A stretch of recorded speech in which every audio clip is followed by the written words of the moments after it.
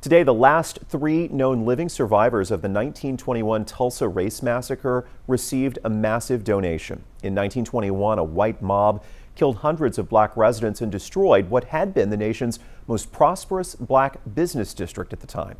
Business for Good co-founders Ed and Lisa Mitson say the 3 survivors will share a check worth $1 million. All 3 of them are at least 100 years old. I know that there's been a lot of attention around, the building monuments and things like that, and that's wonderful, but we wanted to make the people that were impacted and try to make their lives just a little bit easier. Mitson said he and his wife were inspired to make the donation after reading stories in the Washington Post about the lawsuit's case for reparations.